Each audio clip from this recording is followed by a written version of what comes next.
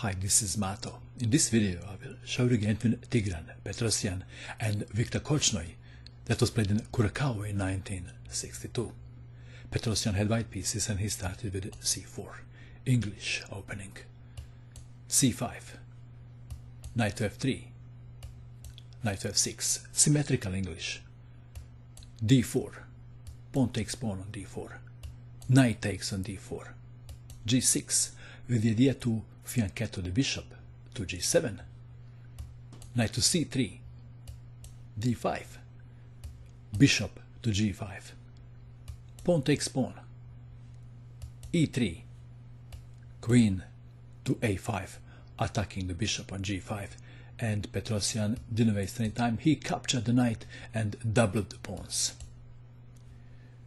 Bishop takes on c4, and Korchnoi played bishop to b4.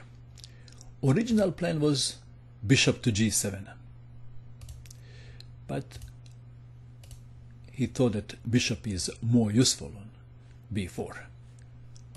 Rook to c1, a6, Petrosian castled king's side, knight to d7, a3 attacking the bishop, bishop to e7, b4 attacking the queen, queen to e5. And now a very interesting move, f4 attacking the queen and leaving e3 pawn unprotected. Well, Korchnoi considered, but didn't take. He played queen to b8. What's wrong with queen takes pawn on e3? This is check. Then king to h1, and now rook to f3 is a problem.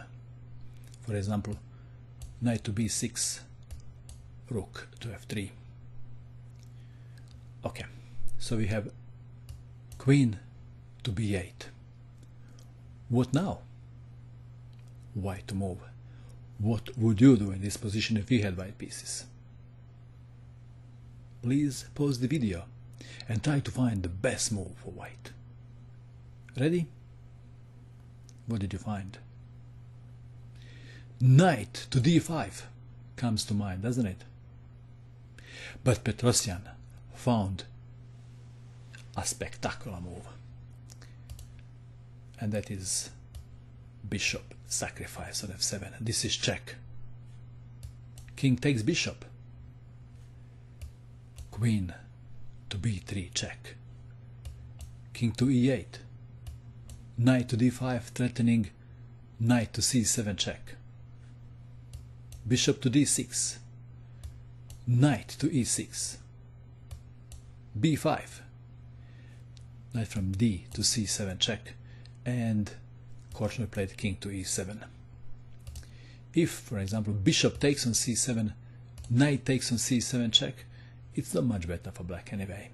So we have king to e7, knight to d4. Looks like that queen may be coming to e6.